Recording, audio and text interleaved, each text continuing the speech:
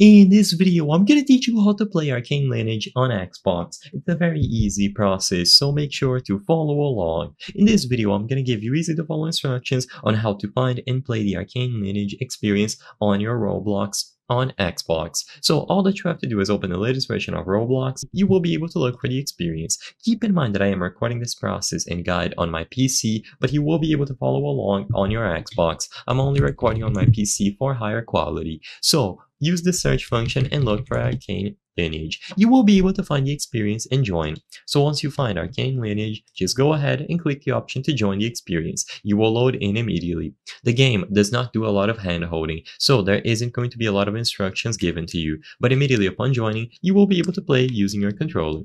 So keep in mind that some actions might be limited, but overall, it is going to be playable.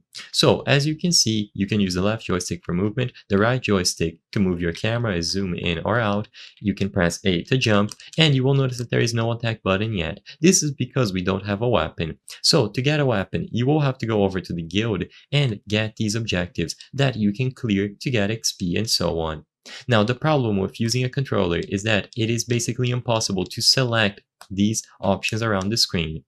You can still talk to the NPCs and interact with them, but you will see that getting through the dialogue is basically impossible because of the way that consoles and controllers are set up. You can eventually get to the options, but selecting them is going to be extremely difficult. So while you can access Arcane Lineage on your Xbox or even PlayStation console, it's not something that I recommend. It is not a very playable experience, and for the most part, you will only be able to do basic tasks like walk around. So I recommend that you will be able to connect a mouse and keyboard to your console and play using those. But as it stands today, besides that option, playing with only a controller is very difficult, so keep that in mind. While you can join the experience, playing it is going to be another story altogether.